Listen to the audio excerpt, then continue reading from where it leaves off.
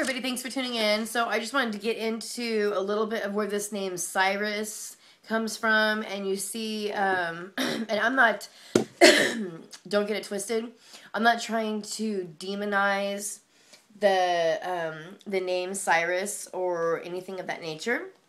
And I just want to point out what exactly this name means. Because there's a lot of things, decoding going on lately with names. And I think it's very important. Okay, so this name, Cyrus, actually means Koresh. And I will read to you about David Koresh. On a trip to Israel in the early 1980s, Howell experienced inspiration. Among the most researched of biblical symbols are the 7 seals in the book of Revelation.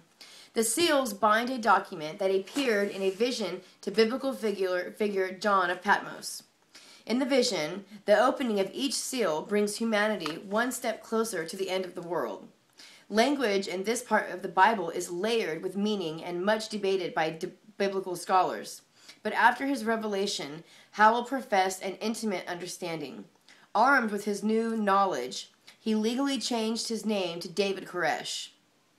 Koresh is a Hebrew version of Cyrus, the name of a powerful but fair Persian king mentioned in the Bible. Upon his return to Mount Carmel, Koresh spoke with a fresh vigor, and his message suddenly seemed meaningful to many parishioners. He gained new influence in the church. So that is the birth of David Koresh and the branch Davidians. So what are Davidians? Davidians would be the House of David. That would be people with the House of David bloodline. And he would not be wrong to say that he had the House of David bloodline. And if he went to Egypt, then he really did get unlocked, or his seals were opened actually, then he probably did have the Akashic records. Because, let's see, the Akashic records and the seals of the revelations that he's talking about, actually, January 2nd, 11 BC, infant Jeshua, you know him as Jesus, completed full transmission of the Viveka Crystals Code during his stay at the Great Pyramid of Giza. So when they put the infant Christ avatar into this Pyramid of Giza, it's actually a code device where it changes DNA, it unlocks DNA, it changes the matrix itself, okay? So it changes the doors in and out of here. It's like if somebody locked the door to your house and you can get out of your own house.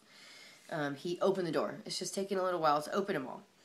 So that's interesting to me. And also it was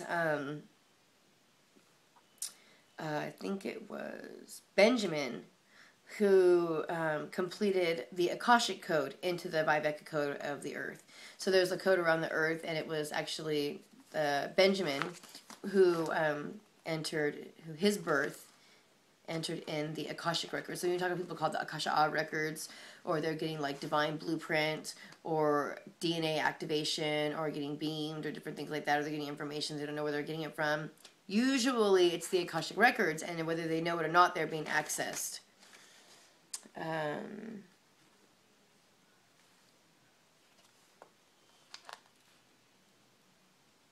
So the funny thing I thought about David Koresh was that, I don't know if you know this or not, but Janet Reno had to get up in front of the whole country and world and make a public apology. Because when they went in and they did this,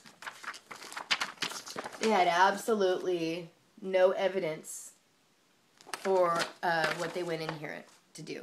And everything that they say in these movies that they make about him is just what they say. And then it was like 10 years later that they had to apologize for this, because they went in and they bombed this place and they killed all these people. And a lot of them killed each other,